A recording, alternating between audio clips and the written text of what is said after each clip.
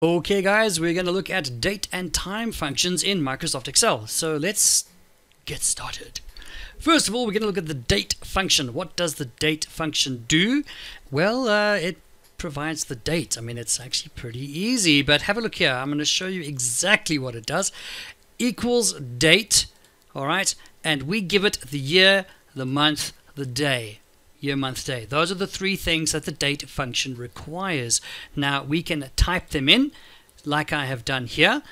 2021, the month is the first month, the day is the first day, and then we can format that any way that we want.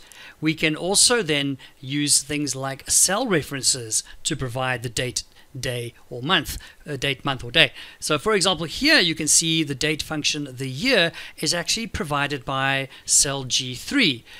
The rest is provided by me manually. So equals date, and if I go and type in 2029, okay, 2029, then it updates that automatically. So that is pretty much what the date function does. Year, month, day, you can provide those yourself manually, or you can get them from other cells with the numbers for the year, the month, or the day.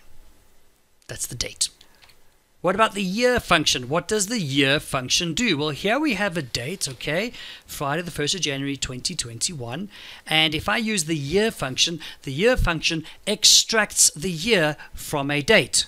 So here, for example, I'm using the year function, and it says serial number. Don't worry about that.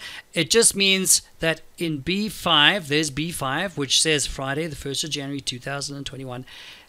Extract the year, and you'll see the answer is 2021.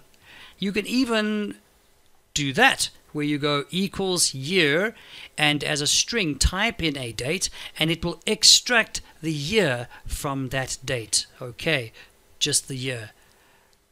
The month is just like year. It extracts the month from a date. So you can have equals month, B7. B7 is just simply that.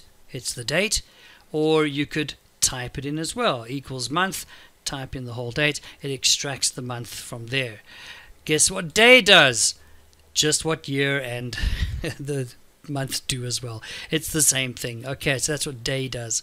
Now, days. This is different, and this is cool because you can use this for calculating things, all right? Check this out. So in terms of days, here I have a date. The first of the first 2021. That's 1st of January this year when I'm recording this, by the way. And then there is a very special date of someone very special. Me, it's my birthday. Hey, now what does days do? Days allows you to work out how many days are between two different dates. Really nice when working out how old someone is or how old something is, all right? For example, here we have the end date, which is today, because that'll be the biggest number, and the start date, which is my birthday.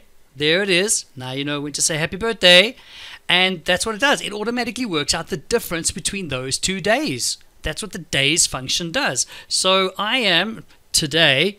Oh no, I'm not lying. Today, if we make it today, let's find out how old I am today. This is going to be so cool. I am 16,722 days old. You know what? Let's just do this. There we go. That's how old I am today. 16,722. Oh. Anyway, let's keep going. Oh, caramba.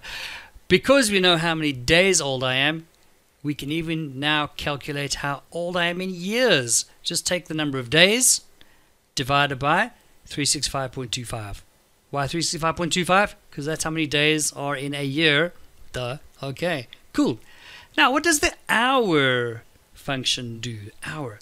Well, if we have a if we have a cell that contains data in a time format, as you can see here, 10:35, this hour will extract the hour from the time, okay, which is 10. So the hour in 10:35, it's 10.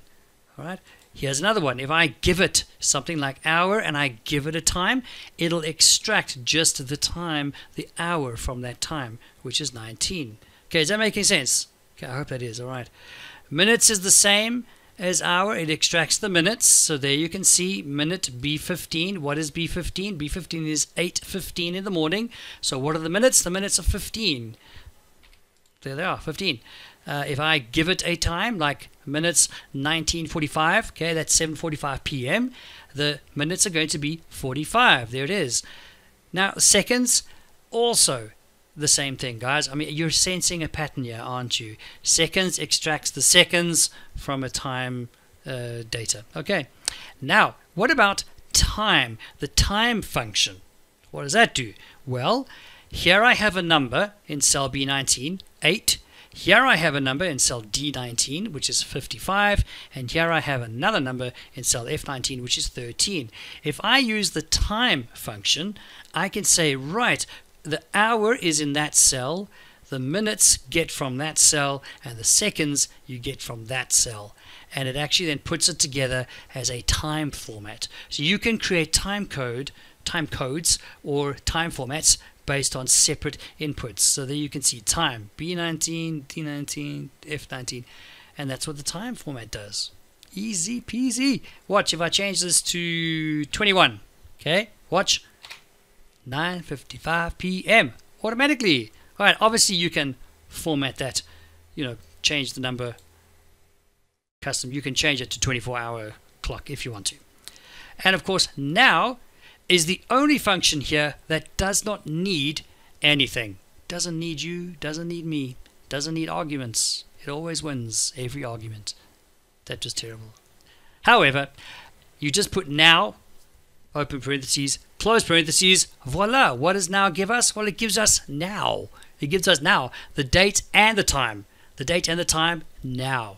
Okay, and these are your various date and time functions that you can use. So I will create an activity for you, and you can now use these to work out all kinds of things. I mean, you can work out how long it takes someone to do something, for example, on a job, for example, or how old somebody is, or the dates between a starting date and an end date of something, for example. Okay, so there you go.